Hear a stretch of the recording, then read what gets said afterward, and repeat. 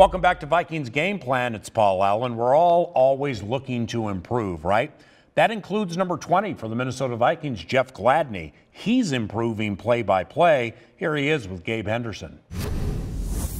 Rookie cornerback Jeff Gladney joins me today. Jeff, how you doing, man? I'm doing good. How you doing, Gabe? I'm good. No complaints.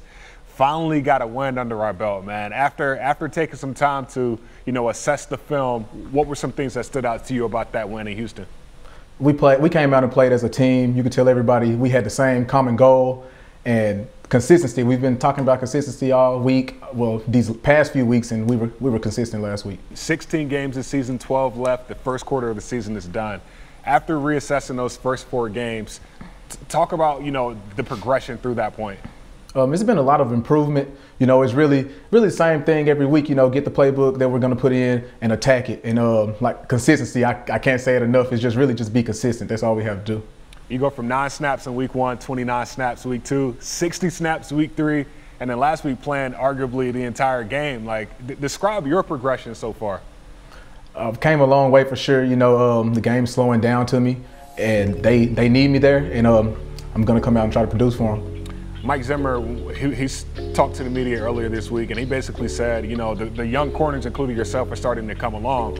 But for you, you have a lot more on your plate than any other corners playing slot, nickel, that nickel position, and outside. Talk about the preparation that goes into learning both of those positions.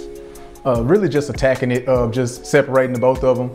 And once you know one, it kind of helps you out with the other position. Mm-hmm. And really, I just know the guys are depending on me at both of those spots, so I got to step up. You play with an edge. What do you attribute that edge to? I've always just been aggressive when it comes to tackling. Like growing up Little League, I was the smallest guy on the field, but I kind of hit the hardest out of everybody, so I've just always been like that.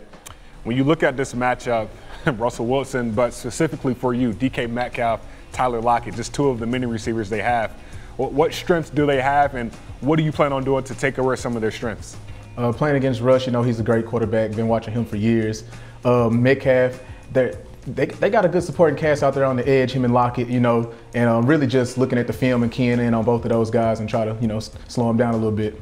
Has it slowed down? I mean, I know we're not dealing with certain situations that's going on outside of the Minnesota Vikings, but being in the facility, has anything changed for you? I mean, I'm getting adjusted to everything. Really, that's it. Like I said, the game's slowing down from just having reps and mental reps. So, what does the cornerback group have to do to build on last week's win? Just have to stay consistent, do our jobs. Basically, that's it. Just do our 111, and we should be fine. Best of luck, man. Looking forward to it. Sure, thanks, Gabe.